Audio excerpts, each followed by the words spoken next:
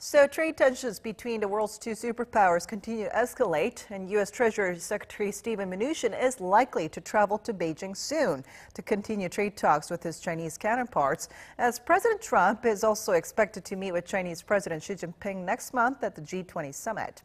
At a congressional hearing on Wednesday, Mnuchin said the latest discussions with Chinese officials in Washington were constructive, but there was still a lot of work to do to reach a deal. Although he didn't say exactly when he will be traveling to China, he did say U.S. negotiators are most likely to go to Beijing at, quote, some point in the near future. Mnuchin has led trade negotiations with China alongside U.S. Trade Representative Robert Lighthizer.